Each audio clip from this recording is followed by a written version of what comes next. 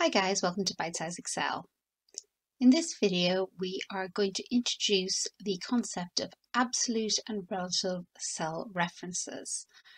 So this is an important concept to understand when you're starting to use formulas and functions within Excel. So by default, when you input a cell reference in Excel, it goes in as a relative cell reference. So if we make this cell B11 equal to B6, so we're down 5 cells. By being a relative cell reference, what that means is if I move it over, it will still go back. So if I move it over 3 rows, the formula it refers to will be moved over 3 rows from the original. Equally, if I move it down 2 and over 3, then it will be referring a cell down 2 and over 3 from the original. So that's a relative cell reference. Now, quite often in Excel, this is not what we actually want. We want to refer to a cell and we want it to stay in that cell. So for example, say I always want to refer to this 30. So equals this cell B3. Now at the moment, that's a relative cell reference because that's how it automatically goes in Excel. To make it absolute, what we need to do is we need to put these dollar signs in front of the column reference and in front of the row reference. Now what this does is it locks it to the column B by putting the dollar sign in front of the B, and it locks it to the row 3 by putting a dollar sign in front of the 3. This means that no matter where I copy this to on my spreadsheet, it will always refer back to that original cell.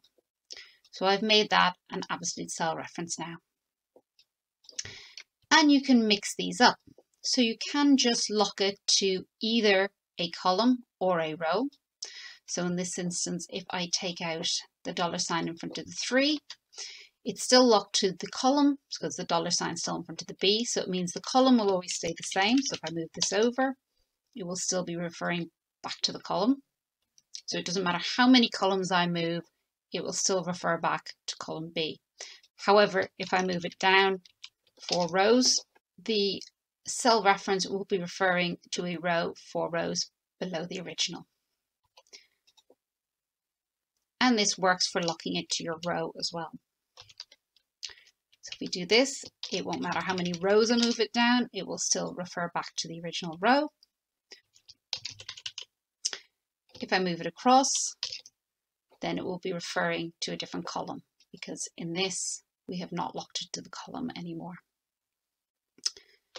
Now this also works in any sort of formulas, so it's not just relating to a single cell, it can be the same with an array. So for example, let's take out these formulas. So in this instance, we want to put a formula in. We want it to be the sum of the 2 numbers above. And this is a relative reference, which we want to keep it as a relative reference because we want to copy it across and have it adding up the ones above in each instance. So if we copy that over, it will be adding up the correct cells above. However, if we then were to copy this down,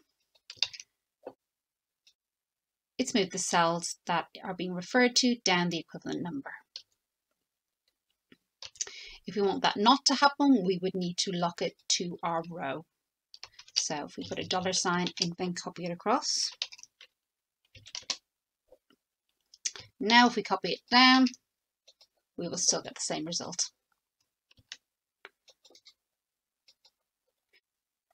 Now using a mixture of our relative and absolute cell references to get the average per day, we put in equals our total divided by the number of days. Now we want our total to copy across, so we want the column to stay relative. We'll lock our row, but we want our cell with the number of days to always be the same, so we want to change that to an absolute reference. Now if we copy this across, what you will find is it still takes the cell above but remains with the absolute cell reference that's referring back to this number of days cell. Understanding relative and absolute cell references is quite important when you start working with bigger spreadsheets and using more complicated formulas, so that you make sure that you are always going to be referring back to the correct row, column or cell. If you've got any questions on this topic, please do let me know in a comment.